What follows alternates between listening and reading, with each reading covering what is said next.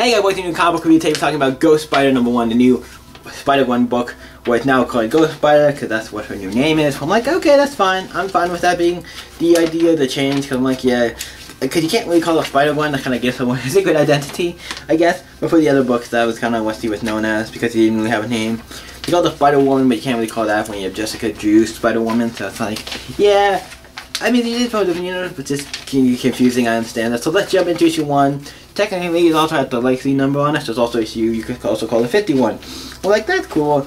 Like, I like how they keep continuing the legacy number and stuff. I think they should just do that for comics in general if they were continuing off of a series. So then it's like, this is this part of this entire run. Because it makes it feel like this is like its own series, but also makes it feel like it's continuing from the bigger, like as a whole, the book. It does feel like it's continuing from the last issue. Just to jump into it. It starts off with in one Spider-Gwen's Earth, what is, does it say? Home of the Haunting Spider-Ghost. Yeah, Earth, I think it's 62? I think it's 62. It's a little, I think that's 62, right? 62, I think that's 62. That would look like 62, it's not 82. Pretty sure that's 62. And so Gwen Stacy talking about, so with a band, she's talking about what's going on, like I'm gonna go to school, da-da-da. Kind of telling them that I'm going to go into the universe because they all know about her being Spider-Gwen, and everybody knows she's Spider-Gwen. Like, we go to this other Earth and be like if I go to school here, nobody knows I'm Spider-Gwen. I don't have to worry about that. Just going to school and everybody knowing I'm Spider-Gwen, people could attack me. There's a lot of things about it. It actually makes sense, and I kind of like the idea of that. But to me, I'm like, one of the first things I was thinking, like, okay, you go to school in all universe, that's fine, but you're probably different universe. How does that work? Because you can't just.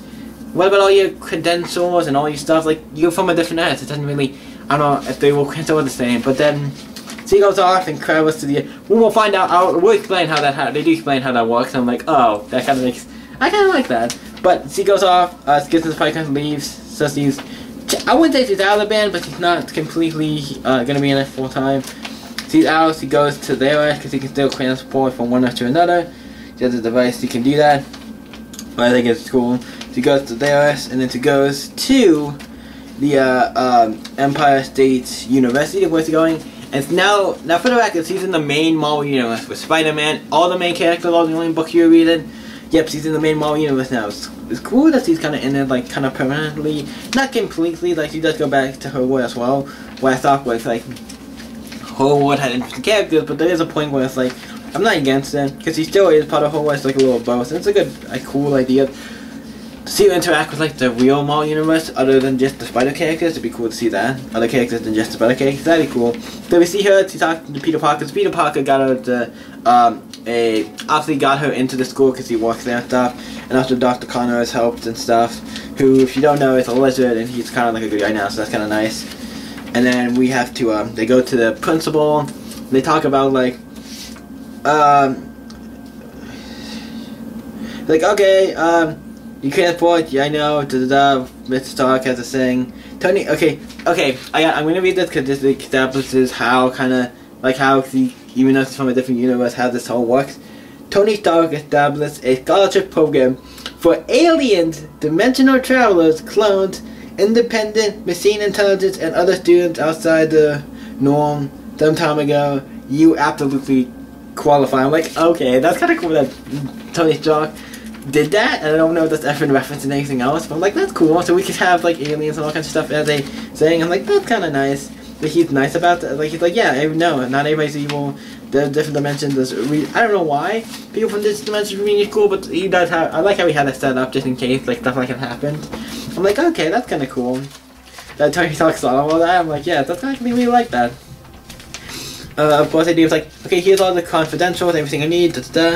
We appreciate your time, and then it cuts back to us, 62, with those, what's we call it? Gwen's dad, he's in the precinct. So he opens up his door to his room, and there's a big surprise party, what he didn't want. I'm like, I didn't want this big surprise party. And then it's like a creepy Captain Stacy. Then we have Mr. J.J. Jameson comes up, he's like, hey, I want my son, because he's a giant. If you don't know, his son was a giant, like, werewolf kind of thing, because the movie's like, he's not well, he's having episodes, he's not well, like, he tried to get my daughter. I'm like, yeah, well, he's like, you gotta do what we say, or you gotta release him to us and do what we say, or you have to do what we say, or have your badge and pre-say. I'm like, okay, Jonah Jameson, you don't want to look at, and I know it's his son, so I can't really go into be like, yeah, it's his son, and there's probably reasons, but like, I think this thing, you gotta, I don't know if Jameson is on the good side or bad side in this. It's weird if he's a good guy or bad. I think he's in like neutral, I would say right now, because I'm like, you've done some stuff where I'm like, yeah, you're not bad, but I don't think you're good either. It's like, you're in the middle right now for me. Especially with this, but I know he's your son, and I think you did stuff like this maybe in the main universe, and you found out your son was a thing, because he's not really that bad, but yeah, that's interesting, so he's kind of forcing him to, like, you gotta do what I say.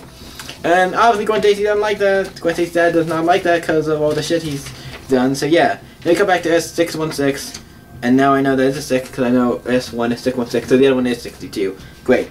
I'm looking at this one, it says S616, I'm like, oh yeah, 616, because that's the main one universe. I'm like, oh, it's the same, look like the same as the other one, so the other one is 62, okay. But this shows them, and they're flying through the city, Spider-Man and Spider-Gwen, to get like a little fuss there, talk about stuff, about how this is all gonna work and everything. And then we see like they're looking for danger to get Spider-Man so tough. We have a giant rat attacking a mom and it looks like her son in a back alley. Well, I'm like, why are people always in these back alleys? Like, that's the one thing I always wonder. Why are people in these back alleys? Now, they could have chased them from the street into the back alley, but that's one thing I'm like, why are people always getting mugged in alleys and all stuff? Like, don't go in the alleys. That's the #1 casino. You don't go in the alleys. That's where you get mugged, attacked, villains attack you. Whatever the case may be, they just take the giant rat and they whip him up to the wall. That takes care of him. And they get all the stuff done, and they're like, who are you? What's the deal? What's your costume? He does remembers the costume about how it's made of actual spiders. I'm like, yeah, what's your name? Ghost Spider. So it's like, thanks for saving us. So it's like, yeah, maybe don't lead with the Ghost Spiders, with the spiders, the costume made spider thing. That's kind of creepy to some people. Like, yeah, probably it is. But then they go off to their own, back to school. And then they got everything knocked up, the courses, everything set up. So she's set up and ready to go to school. She leaves to go, I think, tell her dad or something. Leaves to go tell her dad. And he bumps into somebody. He's like, oh, I'm sorry, wasn't watching what's going. She said, are you alright? She's like, perfectly fine, da da da. And then we come back to Earth. And then we don't know this guy in the first scene, and we don't know who he is. But then we figure out who he is. Then we cut to Earth 62, home of another Miles Warner. Because the guy he just ran into was Miles Warner. And if you don't know anything about that, he is technically the Jackal, and that's kind of scary. I'm like, oh shit, we're going to have Jackal shit. But it makes sense because we're dealing with Gwen Stacy. And her being in the main one universe, I wouldn't be surprised if that wasn't the case. But then we have, on Earth 62, we have Miles Warner, and she has a spider stuff, and he's like, oh, and we like to see the Jackal stuff. I'm like, okay, we're going to have Jackal stuff to look like. Fine with that.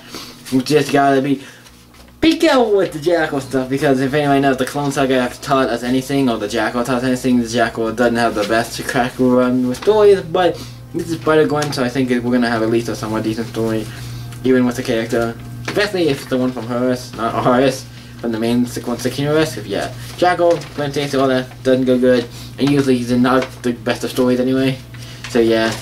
I just said the next issue is issue 2, and I like the cover where it shows everybody, so it's like, it looks like we see Mary Jane from her universe, Spider-Man, Peter Parker, Miles Morales, Jackal, is her dad, and Spider-Woman, like everybody. I'm like, okay, cool, we get a little bit of, I don't know if they're all going to be in it, but they're on the cover, and it looks actually nice, so, pretty cool. What do I, now that the book is over, what are my thoughts on the book? I like there's a new starting off point for, if you want to read Spider-Gwen. This is not bad for a first issue, it's kind of like setting up, but it's also like, you have read the last little run, right? The last 10 issue run that we did? Yeah, did you read that? Yeah. Okay, well this is continuing off of that. It feels like it's continuing straight off that. And not like, yeah, it's continuing it into, like, it's a new book. It feels like it's, like, the last issue you read in issue 10 of that. And then you jump to this one, it feels like issue 11. Like, it feels like there's not even a gap. One of those, it's weird when series ends, when your series, like, this series 10 issues, and then we do a new #1, and it feels like it's the next issue. Like, the next issue, like, it feels like this is issue 11, not issue #1 of a new book. But I understand the idea of changing it to Ghost Spider. I think that makes sense. At least that regard of the last issue. I think the last book that finished the Spider-Gwen thing off, and now it's going to be called Ghost Spider. Well, I'm fine with that being the book. I think that's a great idea for the book. I didn't think you need to rename. You could have just renamed it and just kept the numbering or something. I don't know. But still, it doesn't matter. The numbering is not as important as we get another Spider-Man book. And it's good. It's good. This is not my favorite. I don't know if this issue is not bad. It's just it's not a lot happening. It's just her. Basically, most of it's her trying to get into school and stuff. So it's not bad, but definitely not a lot. Too much happens. That's like holy shit. She's in the Marvel Universe now. So that's basically all we gotta say. See already in the Marvel like 616 Universe. She's more into that now. So that's nice. So we got. I'll give it an 8. 8. It wasn't bad, but it wasn't anything like super spectacular. Like I said, a lot about her getting into school and stuff was fine, and I enjoyed a lot of this. The banter with her and Spider-Man. It was great. It was great, but it gets only an 8. It was a solid book though. And also the cover's really good, but I think it's weird that it has Miles Morales on it. At least the only one who wasn't in the book, so I'm like, okay, that's kind of funny. But yeah, then now you can see Miles if you wanted to, or go and see Spider-Jew, Spider-Gwen, and Spider-Woman, and all that stuff now. It's a lot more easier, or Silk, or whatever. So yeah, so you can go see what's other characters. So we can get more stuff. I'm excited to see her interact with like other characters from the Marvel Universe. I hope we get some of that, at least some. So yeah, I get a book an 8, really good book. What do you guys think of the new Spider-Ghost book? Let me know in the comments down below, and we can talk about it. So you guys can always stay epic, and I'll see you in the next video, guys. Bye.